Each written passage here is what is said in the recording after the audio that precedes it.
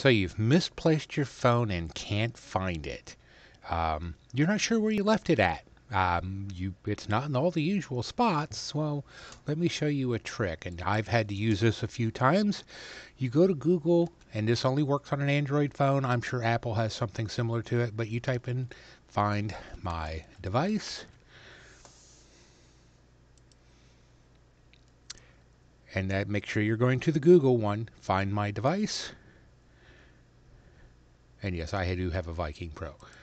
But there's my phone, and it tells you exactly where it's at. Now the problem is you have to have location turned on your phone. Um, but once you've found it, or a rough location, it's going to give within what they say 30 meters. Once you've found it, though, you can play the sound, and even if you have it in silent mode, at least it will ring, and hopefully you can find it that way. So, just a quick thing to know. Lord knows I've done this a few times.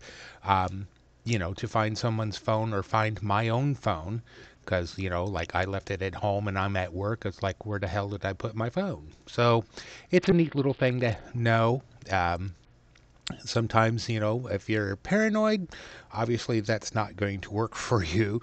But yeah, location tracking on your phone is not necessarily a bad thing, because then you can find it.